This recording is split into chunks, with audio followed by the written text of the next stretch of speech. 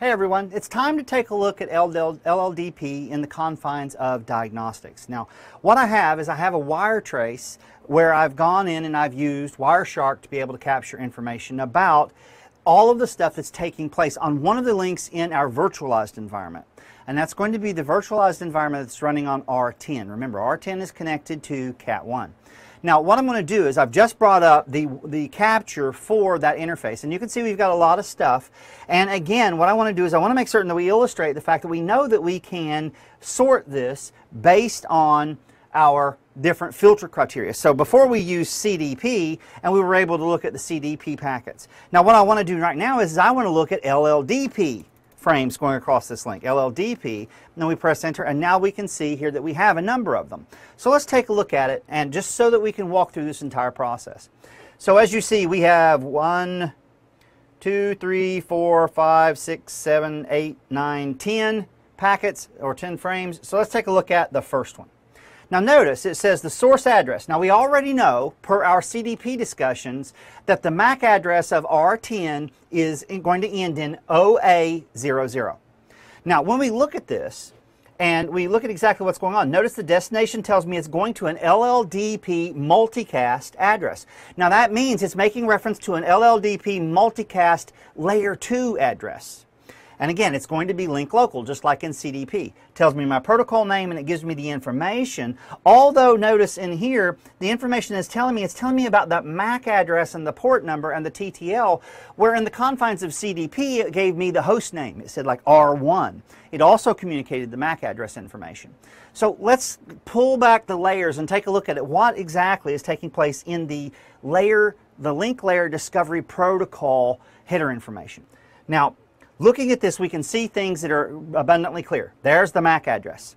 We have the interface name, Ethernet 00, that we're using to connect to Cat1, and that's where I'm currently running the process.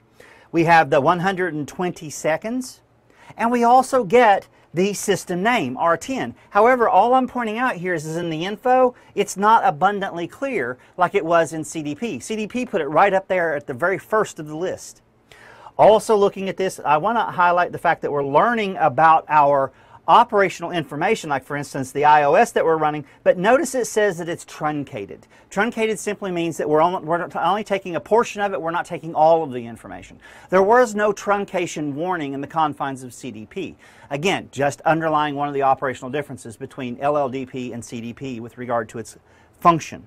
Our port description is going to be the Ethernet 00 that we're using, and this notion of capabilities. When I go down and click the down arrow here, what we're going to see is the capability information. Here's the capabilities, but that's just the TLV information, the type link value. What I want to highlight is the actual capabilities that are being communicated. Very similar to what we saw in CDP. Notice it's telling me that it's not a repeater. It's telling me that it is functioning as a bridge. That's what that B was in my show command. Coming down, is it a wireless access point? No. Is it a router? Yes. That's what the R was. So it was B and R. It was acting as a bridge and as a router. Now as we go down, notice everything else is turned off. And the last thing I want to highlight here is, again, we see Layer 3 information with regard to our management IP addresses. And it even tells me specifically that it is an IPv4 address. So it's important to note that LLDP also incorporates IPv6 TLV functionality just like CDP does. Also, one of the really cool things here is that we have the end of frame. Because remember, with the TLVs, we can have frames of varying size to be able to communicate X amount of information. So it's going to be really important for us to be able to have some way of denoting to the system that we are at the end of an individual frame, therefore we're cusping the information that we're exchanging between devices. All right, so I mean that's basically the fundamental components, but there's one other thing that I want to highlight, and that's going to require me to roll all the way back up here to the top. And what I want to do right now is I want to look at the Ethernet headers. Because I want to look at those MAC addresses again. Notice, just like with CDP, we have the MAC address, and that MAC address is the MAC address that is burned in on the interface that is used as the source. So again, in our instance for R10, it's going to be 0A00. Now, looking also, remember we had that specialized MAC address that we used for CDP. Well, LLDP has its own MAC address. That MAC address is going to be, as we see here, 0180 C20000E.